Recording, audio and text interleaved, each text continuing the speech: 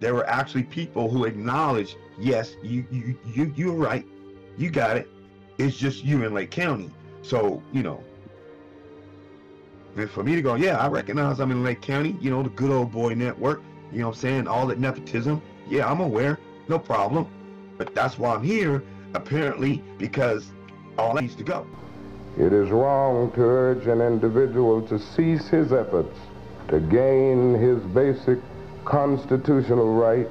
I have immunity under the laws of the United States, meaning don't need no stinking driver's license, don't need the registration, don't need the insurance, don't need none of that.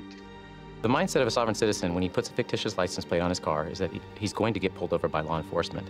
Acting as a state citizen, you know, acting as the American, acting as someone who had rights as opposed to privileges.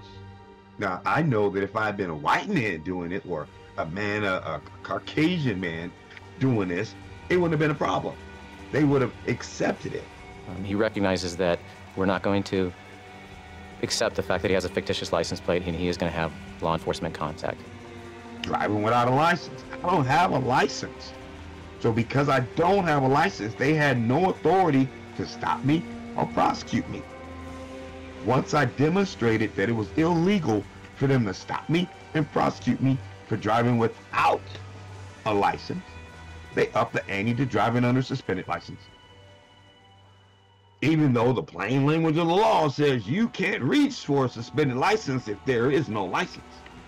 It's all cool until you start going to jail, and then that can break them from staying with that movement and realize that a lot of what's being said or being shown to them is actually not true and can actually get them into a lot of trouble. So the question is not whether we will be extremists, but what kind of extremists we will be. The plain language of the law says you can do it, but they wanted to give me a life sentence for doing it. And sentence me illegally, sentence me and confined me for 1 year for doing what the plain language of the law said that I could do.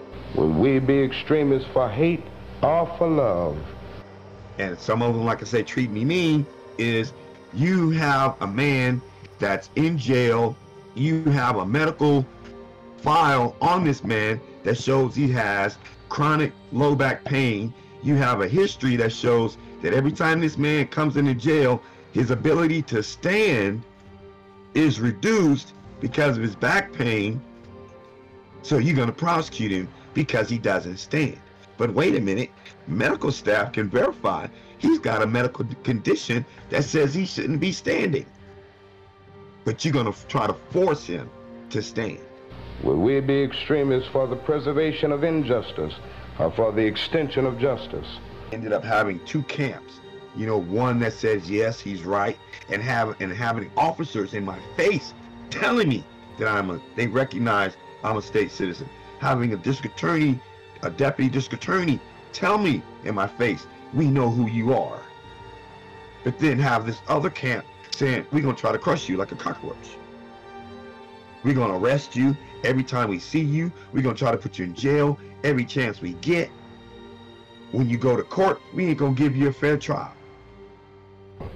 Something within has reminded him of his birthright of freedom, and something without has reminded him that it can be gained.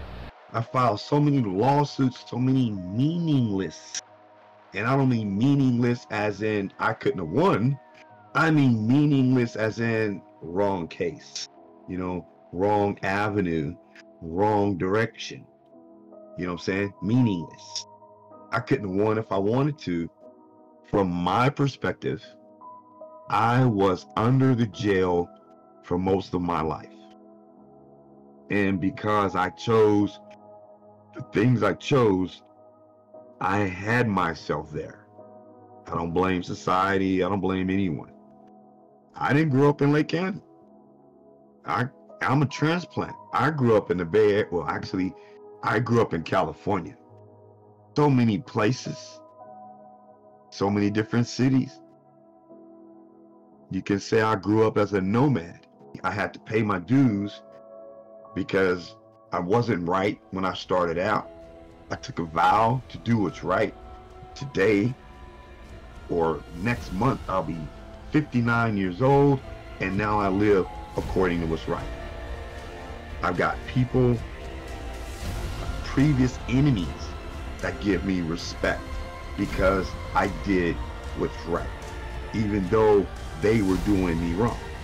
But though I was initially disappointed at being categorized as an extremist, as I continued to think about the matter, I gradually gained a measure of satisfaction from the label. Violation of plain language. And I'm like, well, dude, the plain language of the law. Can't do it. Plain language says so.